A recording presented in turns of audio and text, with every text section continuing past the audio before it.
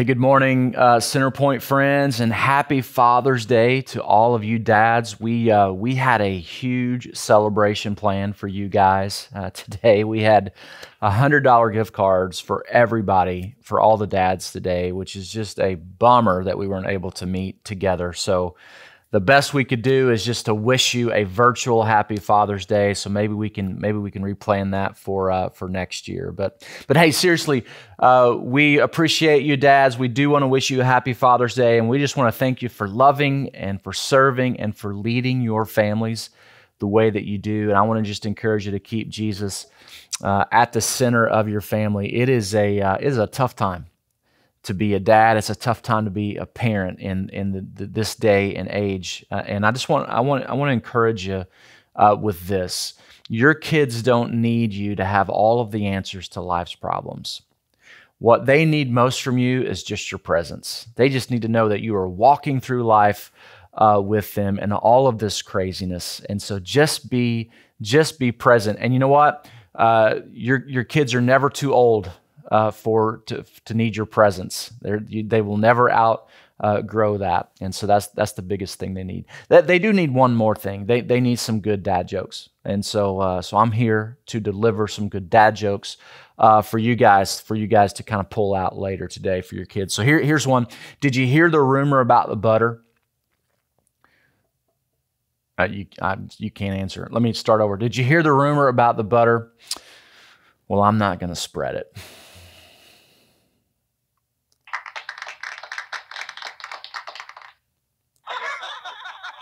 That was pretty good, right? And pretty biblical, like no gossiping. How about this one? Why couldn't the bicycle stand up by itself? It was too tired, right? Get it? Like two tires, too tired. I know. That's bad. That's really bad. Okay. What concert costs just 45 cents? It's a good one. Your kids should know this one. 50 Cent featuring Nickelback, because it's like 50 Cent minus the Common Core math. I know that's bad too. All right, how about this? How about a good golf story? Some of you are going to play golf today. Let's be honest. Some of you are on the tee box right now, and that's okay. I don't blame you. This story could actually help your game today. In fact, this story could save your life. So a few years ago, I was playing golf with a friend of mine, and we were teeing off on, I believe it was hole number 16. So we were almost done with the round, and we walked up to the tee box, and the cart is parked about 15 yards away from the tee box. And I teed off. I had a decent shot, and I walked back to my cart. This was the mistake I made. I walked back to my cart and got in, and it dawned on me, you know what? He could actually shank this, and the ball could come right directly through my cart. I've played with him enough times to know that this trick shot was possible. I've actually performed this trick shot myself, so I knew that it was feasible. And so I decided, you know what? I'm going to get out of the cart and stand behind it kind of where the golf bags are, just for some protection. And so he's getting ready to tee off, and the other thing you need to know is that there was a tree about 30 yards in front of the tee box, just off to the left, and he hit the ball, and the ball hit the tree. And it came off the tree at an incredibly high velocity. And I didn't see it until it got about right here. Right now, I've got cat-like reflexes, okay, but no cat could survive that. And I'm serious, that ball came over the top of the cart and hit me right here in the head, and I went down immediately. I thought, man, this is it. I started seeing visions of my kids and my wife kind of streaming through my head. You know, I thought this was like the big one. I'm coming home, Jesus. And he walked over to me. He didn't say a word, and I'm thinking, I'm writhing in pain, and I'm thinking, what is he doing right now? Only thing I could think of was maybe trying to figure out what he was lying at that point, like, you know, one off the tree, two off my head. And I finally pulled myself together. I stood to my feet, a little dazed. I don't know if you've ever been hit by a golf ball traveling at about 130 miles per hour, but it does sting just a little. And the ball actually, this is no joke, the ball actually landed about 20 yards behind the tee box from where it hit my head. So it went a long way off the top of my head. And you will be glad to know that I managed to par that hole and still walk off the course of that round with a victory, as well as a massive knot right here on my head. I can still kind of feel it a little bit several years later. But I just want to consider the irony for a minute. I'm actually in the golf cart, sitting in the golf cart, thinking to myself, this is a dangerous spot to be. So I consciously stepped out of the golf cart to protect myself, and then still got nailed by a golf ball. I would have been better just staying in the cart, but instead I decided to play defense. All right, I got out of the cart. I took cover. I sought protection, and it backfired. And this is the reality of defense. Sometimes defense backfires. Sometimes defense isn't the best posture to play. Sometimes defense can actually make things a little worse. And I think this is kind of a picture of the church today. The church has this tendency to play defense. We have a tendency to kind of hide from the culture, to kind of protect ourselves from the culture. We don't like what's going on in the world, and so we react to it rather than respond to it. And as I said last week, Christians have a tendency to get mad and to get frustrated for the world, or over the world, for acting like the world. We tend to get frustrated and mad at people who don't follow Jesus for not behaving like Jesus, and so we react and we point fingers and we judge. And over the years, the church has gotten really good at pulling back, really good at socially distancing. We didn't want to be influenced by the world, so instead we withdrew from the world and we just kind of huddled together. And so last week we looked at, the rhythm of the church, that the early church was really about these three things. They worshiped together, not only weekly, but daily, but they gathered together for worship. They gathered together in rich community. They served one another. They loved one another. They shared everything they had with each other.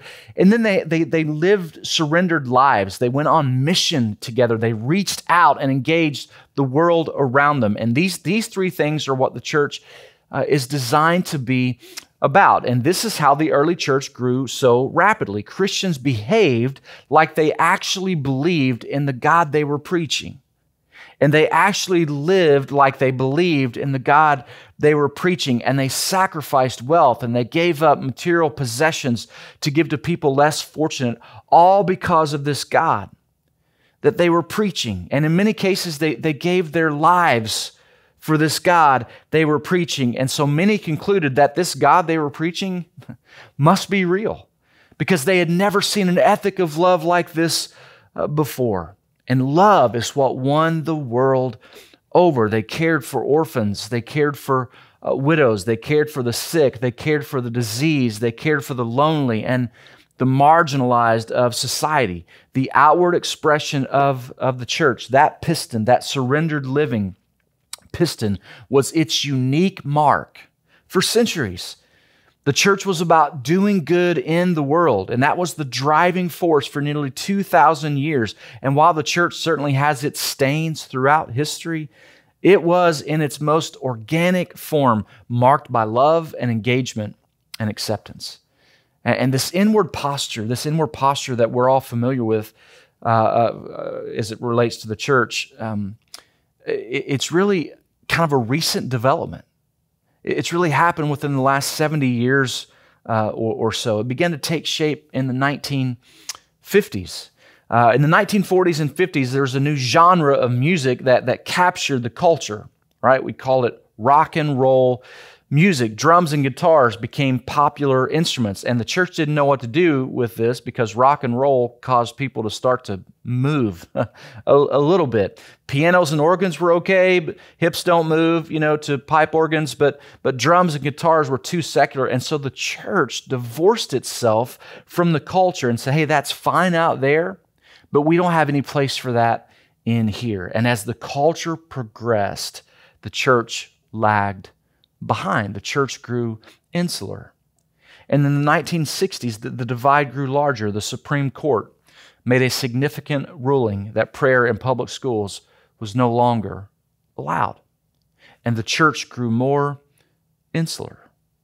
And a few years later, the civil rights movement was well underway, led by Martin Luther King Jr., who stood on the truth of God's word that all men were created equal, that there was neither Jew nor Gentile, slave nor free, male nor female, but all of us are one in Christ Jesus. And I heard his daughter speak at a conference a few years ago that I attended.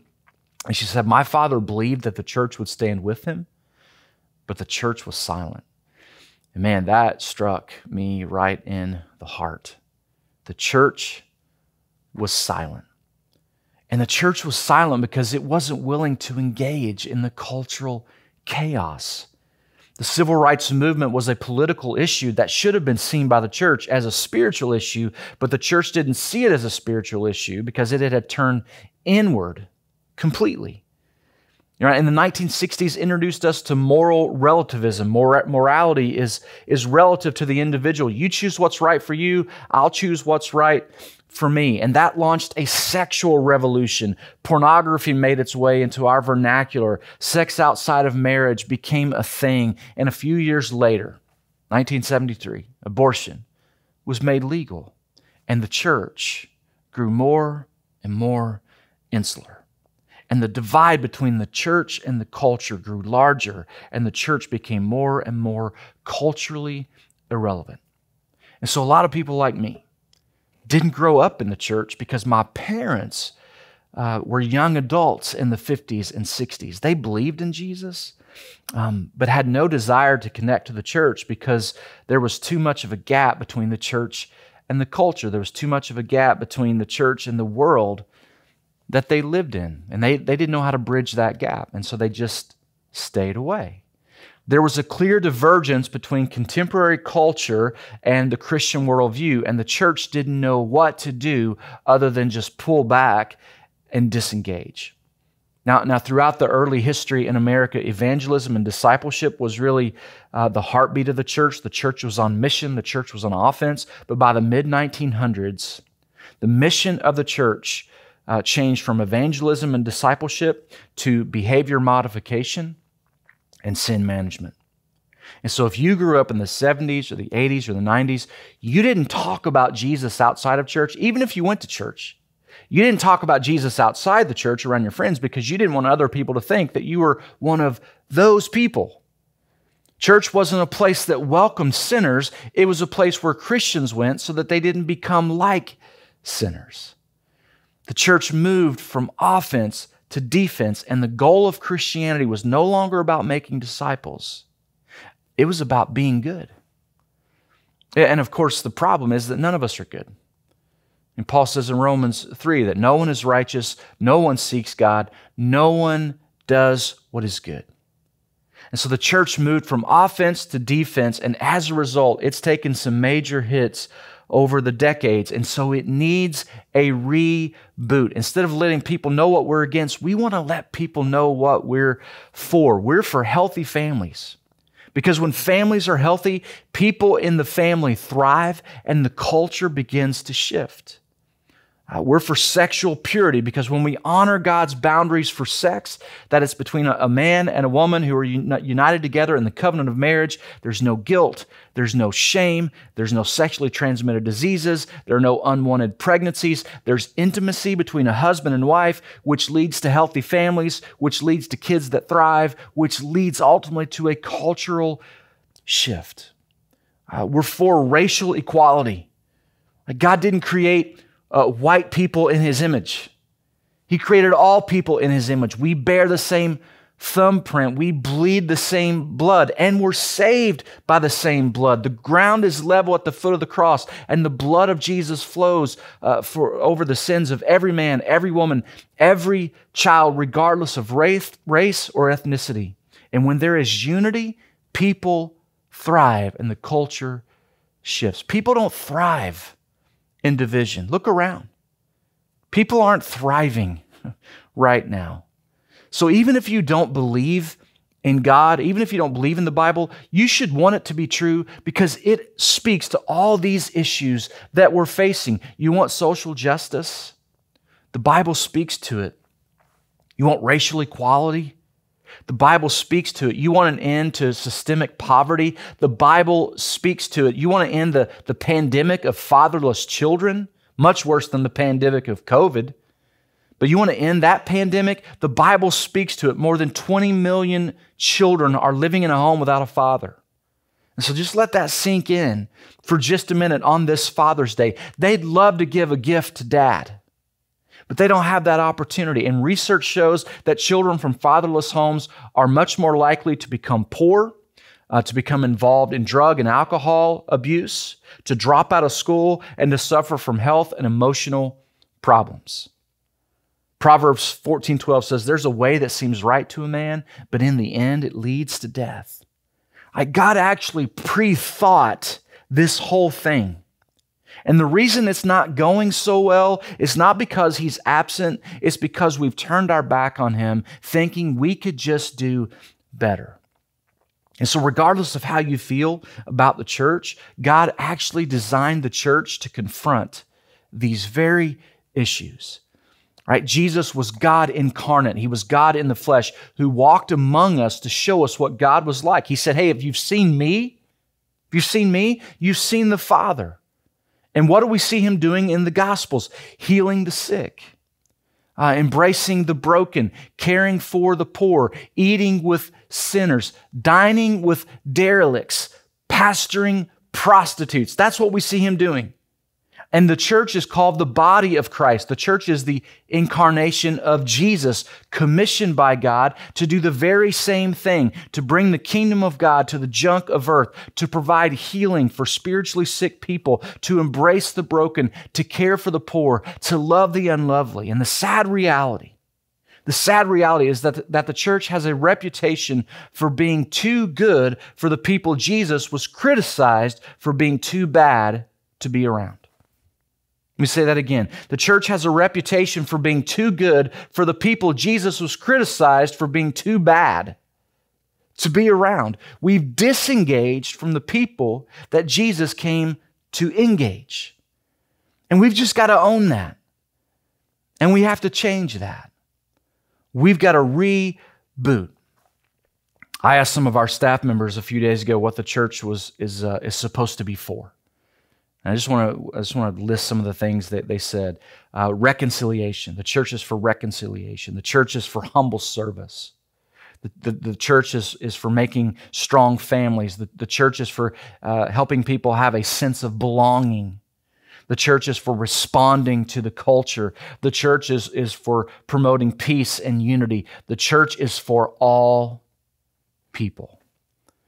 Listen, the church has to be part of the solution for what's happening in our country, because if it's not, it will never get fully resolved. These are spiritual issues at their core that can only be fixed with a spiritual solution. And so the church is an offensive organization by default, designed to help people find and follow Jesus, who changes their world, and then through them, together with others like them, changes the whole world. And our greatest offensive weapon is prayer. And so in Acts 4, we see a picture of the church playing offense. Now, last week we looked at Acts chapter 3. We saw Peter and John heal a crippled beggar, and that miracle set the stage for them to preach Jesus to a group of onlookers, which, guess what? Landed them in jail. And so they spent the night in jail while these religious leaders spent the night trying to figure out what to do with them. They were nervous about this event and this Christian message spreading, and so they were trying to contain it. They were playing defense. So let's read this. Acts 4, beginning in verse 17. It says, "But to stop this thing from spreading any further among the people, we must warn these men to speak no longer to anyone in this name." Then they called them in again and commanded them not to speak or teach at all in the name of Jesus. But Peter and John replied, "Judge for yourself whether it is right in God's sight to obey you rather than God, for we cannot help speaking about what we have seen and heard." And after further threats, they let them go. They could not decide how to punish them because all the people were praising God for what had happened. They continued to threaten them. Peter and John were playing offense, and they said, listen, we can't stop talking about what we've seen and heard. We can't stop proclaiming the message of Jesus. It's the message of Jesus that has given us hope. It's the message of Jesus that has given us life. It's the message of Jesus that has redefined everything about us, and we want everybody to know that Jesus is for them too. And on their release, Peter and John went back to their own people and reported all that the chief priests and elders had said to them. They said, listen, here's the deal. Okay, we've got a problem. Houston, we have a problem. We've been told to keep quiet, and we've been instructed not to preach Jesus anymore. And check this out. When they heard this, when the people heard this, when they heard this, you fill in the blank. What would you do? If you heard this report from Peter and John, what would you do? When you heard this, you would what? When we heard this, like would we have a meeting together and just meet for hours on end and figure out what the game plan needs to be and what our strategy needs to be, because that's often what we're good at doing? Or when we heard this, would we just conclude that it's just too dangerous? That we just really need to keep quiet? The threats are too dangerous for us to continue, so maybe we just need to pack our bags and go home. But that's not what they did. When they heard this, they raised their voices together in prayer to God. They raised their voices together in prayer to God. Listen, when you're in trouble, when you're in a time of need, when you're at a crossroads, when things are uncertain, is prayer your first thought? Or is it your last resort? And the first group of Christians, they prayed. And we want this to be our example. If offense is going to be our posture, then prayer has to be our practice. If offense is going to be our posture, then prayer has to be our practice. And offense for Jesus followers doesn't mean running, it means kneeling.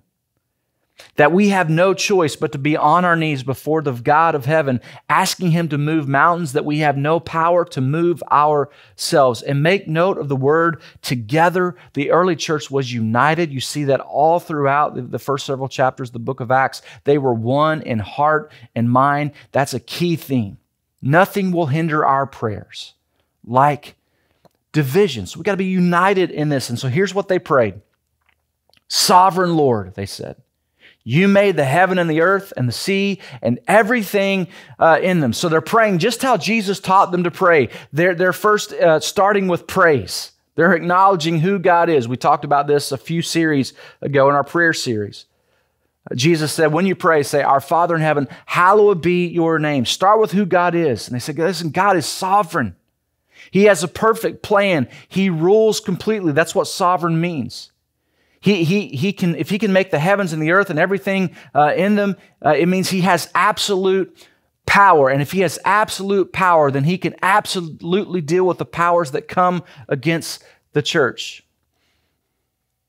You spoke by the Holy Spirit through the mouth of your servant, our father David. Why do the nations rage and the peoples plot in vain? The kings of the earth take their stand and the rulers gather together against the Lord and against His anointed one. This is Psalm 2 that they're quoting. Indeed, Herod and Pontius Pilate met together with the Gentiles and the people of Israel in this city to conspire against your holy servant Jesus, whom you anointed.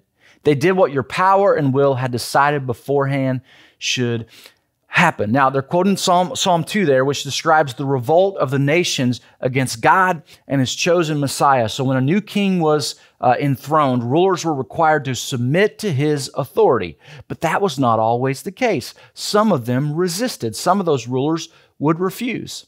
And now they're laying this over top of Herod and Pilate and the Romans and the religious leaders. That they were all adversaries of Jesus. They're adversaries of this movement. They're not willing to submit to His authority. They're not willing to surrender their position. And you know what? 2,000 years later, still true, isn't it? The church still has adversaries. There are people who still want to see the church close its doors. There are people who are still adamant about shutting down the message of Jesus. And that's because the enemy is still at work. And so we have two options: offense or defense. We can close ourselves off and just huddle together, or we can fall to our knees and pray together. The early church never considered closing themselves off. They never once contemplated defense. That was never an option. And look at what they prayed for. Now, Lord, consider their threats and enable your servants to speak your word with great boldness. Stretch out your hand to heal and perform miraculous signs and wonders through the name of your holy servant, Jesus. I'm telling you, when I read that prayer, I'm so convicted because I don't pray like that. I don't pray that God would enable me. I pray that God would protect me. That's defense. I don't pray that God would stretch out his hand and perform miracles. I pray that he would stretch out his hand and cover me. That's defense. And maybe the reason that we don't see the same results that the early church saw is because we don't pray the same prayers that they prayed. They relied on a sovereign God, and I think the church today relies on a safe God. And a safe God is a false God. It's an Americanized version of a God that we believe wants us happy and wealthy and comfortable and safe. And so that's how we play it. We pray for God to remove obstacles. They prayed for God to help them, to enable them to overcome them. We pray for protection against threats. They prayed for boldness to speak truth in the middle of those threats. We pray for an easy path forward. They prayed for miracles along the path. Philip Brooks wrote this. He said, "Do not pray for easy lives. Pray to be stronger men and women. Do not pray for tasks equal to your powers. Pray for powers equal to your tasks." Jesus said, hey, if you want to come after me, if you want to follow me, you got to deny yourself and you got to take up your cross. And here's the thing. The cross of Jesus is heavy. And so we can pray for lighter crosses or we can pray for stronger backs. One is defense. One is offense. One will coddle us and one will change us. And look at what happened after they prayed. After they prayed, the place where they were meeting was shaken, and they were all filled with the Holy Spirit and spoke the word of God boldly. See, the Holy Spirit is the power source of the church. We talked about that week one, that we can't move without the power of the Holy Spirit, but prayer is our conduit to tap into that power. Prayer is the thin nerve that moves the muscle of omnipotence. If we want something new, we need a new posture. If we want justice, let's pray. If we want healing, let's pray. If we want unity, let's pray. If we want racial equality, let's pray. If we want revival, let's pray. God, enable your servants to speak your word with great boldness. Stretch out your hand to heal and perform miraculous signs and wonders through the name of your Son, Jesus. Friends, I want to be a church that doesn't just pray, but a church that prays boldly, a church that prays expectantly, a church that prays passionately for God's will to be done on earth as it is in heaven. I read a book by Jim Cymbala several years ago called Fresh Wind, Fresh Fire. And it's an excellent read on the power of the Holy Spirit and the power of prayer. I just want to read you a quote from his book. It says, "The work of God can only be carried out by the power of God. The church is a spiritual organism fighting spiritual battles. Only spiritual power can make it function as God ordained. The key is not money, organization, cleverness, or education. and this is a convicting question, are you and I seeing the same results that Peter saw? Are we bringing thousands of men and women to Christ the way he did? If not, we need to get back to his power source. No matter the society or culture, the city or town, God has never lacked the power to work through available people to glorify his name. And when we sincerely turn to God, we will find that the church always moves forward, not backward. Our stance must remain militant, aggressive, and bold. In other words, we need to be playing offense, not defense, by making bold requests to God, believing that he will meet us with a fresh portion of his Holy Spirit and empower us for the mission that he has set before us to help people find and follow Jesus, to make disciples who make disciples. Let's be about that. And may our posture always be one where we are on our knees before our Father. Let's do that right now. Father, we humble ourselves before you. And we repent for the times that we've gotten it wrong. We repent for the times that we've relied on our own strength. We repent for the times that we've cowered back. We repent for the times that we've disengaged. And we ask that you would readjust our posture to one of offense. We ask, God, that you would give us the discipline for this daily practice of prayer, to become the men and women you've called us to become, to be filled with courage, to embolden us to speak your word with great power and great authority. That, God, everything that's happening in our country right now, it finds its root in brokenness. And it's a spiritual issue. And you've designed the church to speak into spiritual issues with hope and healing. So God, we would ask that you would give us the courage and the wisdom to do just that you would find us a faithful church on our knees in prayer and boldly proclaiming the message of Jesus as the hope of the world. And we pray that in the strong name of Jesus.